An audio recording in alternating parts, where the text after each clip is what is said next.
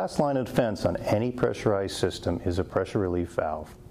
Pressure relief valves are the critical infrastructure necessary to protect against overpressure events. Additionally, as many pressure relief valves are installed throughout a typical plant, it is paramount these devices are regularly maintained and monitored. The monitoring and maintenance of pressure relief valves can be difficult, as valves are typically located in difficult to access areas, such as at the highest point of a pressurized system.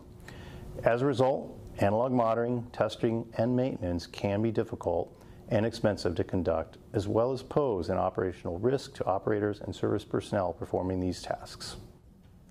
Today, many plants rely on manual rounds by operators with portable testers to try and verify if a valve is releasing or leaking due to an overpressure event.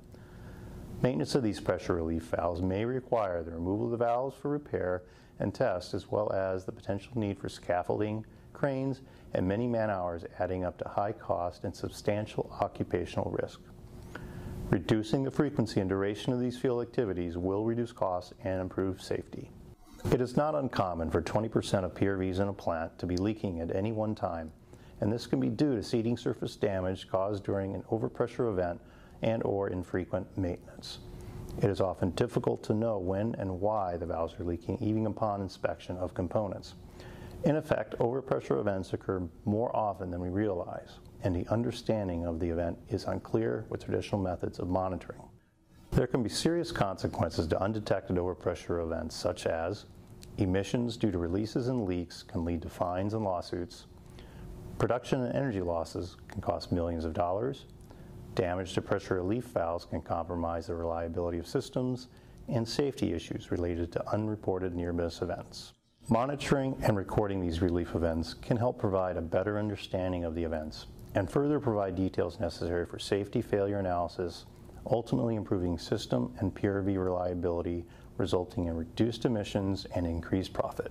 Having real-time information of the pressure relief valve release, along with process data and maintenance history, will improve the accuracy of failure analysis and promote real-time troubleshooting. What is the maximum distance the transmitter can be located from the gateway? For wireless HART protocol, the rule of thumb for a standard line-of-sight antenna is 2,320 feet or 707 meters, as illustrated here. However, because these devices are also signal repeaters, the distance can be extended from one device to another, making its way to the gateway.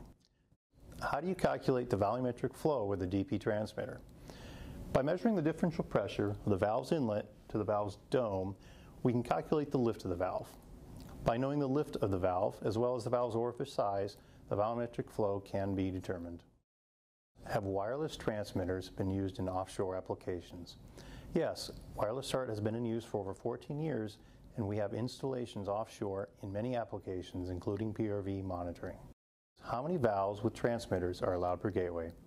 Currently, you can have 100 devices per gateway. However, future technology, this will increase to 200 devices. The beauty of wireless HART technology is that it's completely scalable, and in the event you are out of capacity, another gateway can simply be added to increase the device limit. How will the system work with several PRVs and acoustic transmitters located on the same header?